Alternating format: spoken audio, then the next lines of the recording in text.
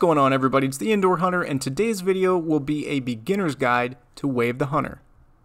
Whether you're just starting your journey in Wave the Hunter or you've played for a while and you're still getting frustrated by those critters that get away, hopefully this video can help you out.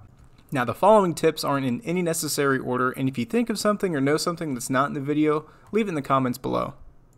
So let's get started with tip number 1, and that's being sneaky and stealthy. This is obviously a hunting game, and because it's a simulator, if you're coming from Call of the Wild, this may be a little more difficult to comprehend because, unlike Call of the Wild, there's no real indicators of how much noise you're making or how visible you are to animals.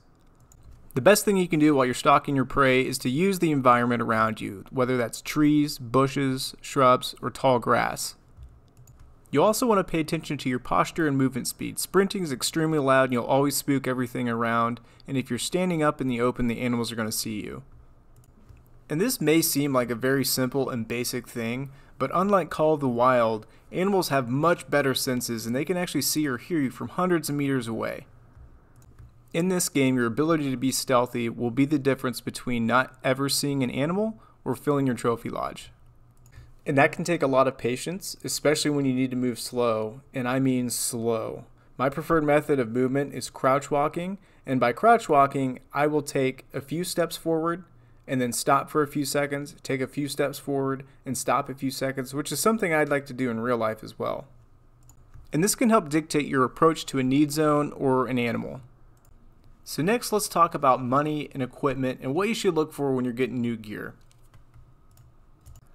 Money can be hard to come by in this game, especially early in your journey, and I don't recommend spending it on any of the private reserves. And the reason behind that is because each private landowner actually has missions for you that provide pretty decent money, and there's unique animals along the way. So I think it's better just to take the long route, do these missions, get some money, buy better equipment. That way you have a better hunting experience. And so you may ask, well, what should I buy first? I personally recommend getting the binoculars because the better zoom and better optics quality will provide a better experience when you're sitting on a mountaintop, glassing a field, or trying to find the animals hidden deep within the brush. And when it comes to weapons, that is really going to depend on what kind of animals you're wanting to hunt. Obviously, smaller game requires smaller calibers. Larger game requires larger calibers. I do highly recommend saving up for the Remington rifles, especially the 7600, because A, these weapons are cheaper and they're very, very good. Something else that I'd recommend doing while purchasing equipment is to read the encyclopedia within the game. There's a lot of information within the encyclopedia that is very useful, even to veteran players. And when it comes to optics and rifle scopes, I think that's definitely user preference. Now, obviously you want to upgrade from the starter scope, but where you go from there is up to you, and each scope has their own special pluses and minuses for each situation. The animal colors in the game aren't particularly useful right now. That being said, in the future, they probably will be with the inclusion of archery, so I do recommend at some point purchasing them and getting experience with those. That being said, if you're starting out and you're strapped for cash, I wouldn't spend money on them.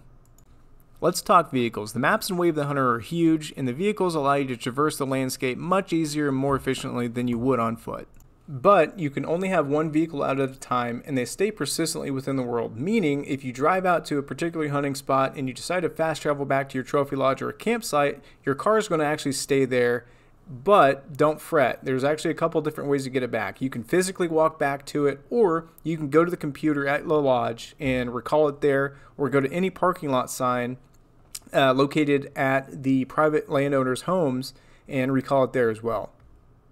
Your Jeep will also act as a mobile storage unit, so if you need more ammunition or want to change your loadout, you can actually go to the back of the Jeep and everything that you own will be there. Let's go back to those campsites I just mentioned. Those are sprinkled throughout the maps, and they act as fast travel points and places that you can actually change the time, so they're very beneficial. I highly recommend hitting trails and exploring, trying to find those campsites, or you can simply look online. I'm sure someone's made a map already of where all these locations are. But that's something I definitely recommend because it's going to make moving around the map a lot easier. Probably the most important tool while out hunting is your hunter sense. This is going to allow you to see animal tracks, animal sign, need zones. It's going to allow you to visualize animal callouts, which direction they're coming from, kind of the mood and tone of what those animals are doing.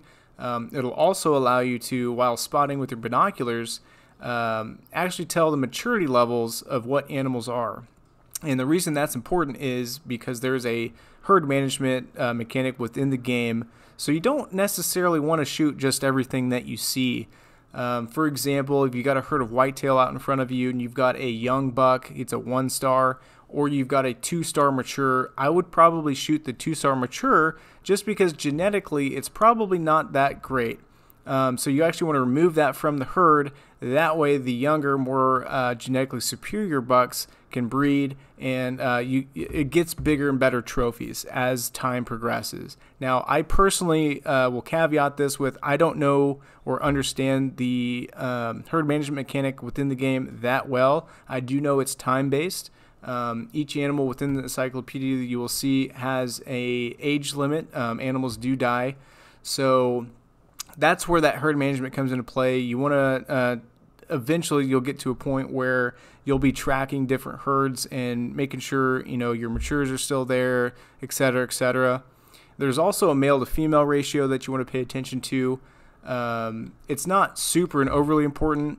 I wouldn't let that ruin your experience in the game, but it is important to note, like, you don't want to shoot all the does, for example, or all the bucks from a herd. You want to make sure to maintain that ratio.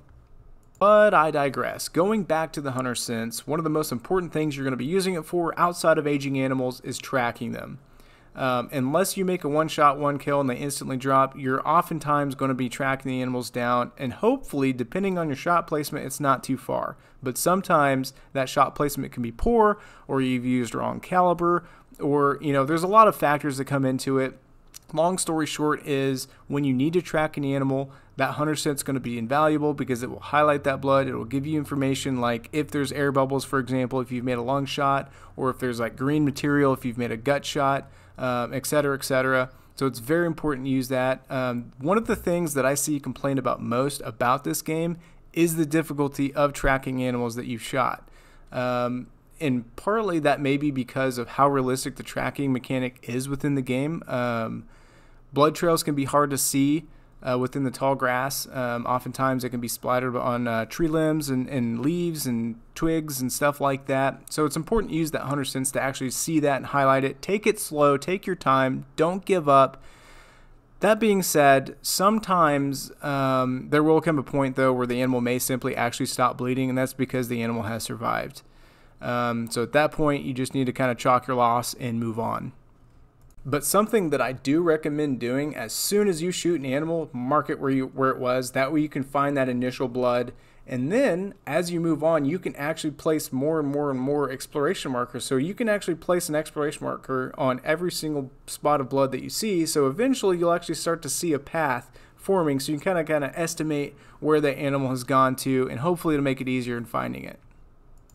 Another nifty little tool that may actually help you in your hunt is the photo mode. This isn't just used for taking pictures of the scenery or a trophy shot. You can actually use this to spot animals that are around you that you may not see with your own eyes. For example, let's say you get a call out from some elk and you're trying to decide if it's worth going after them or not, but you can't see them.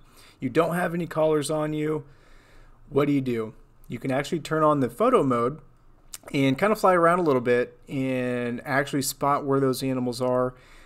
It may seem a little hinky to some people. I don't know. It's something that you can definitely use at your disposal though. And lastly, probably the most important tip that I can give is have fun with the game and don't get discouraged. As cheesy as that sounds, this game can get frustrating at times. You're gonna spook animals, you're gonna lose animals, you're gonna make those bad shots. It's just part of it. Like real life hunting, if it was that easy, they just call it shooting, they wouldn't call it hunting. I hope everybody enjoyed the video. If you did, make sure to hit that like button and subscribe.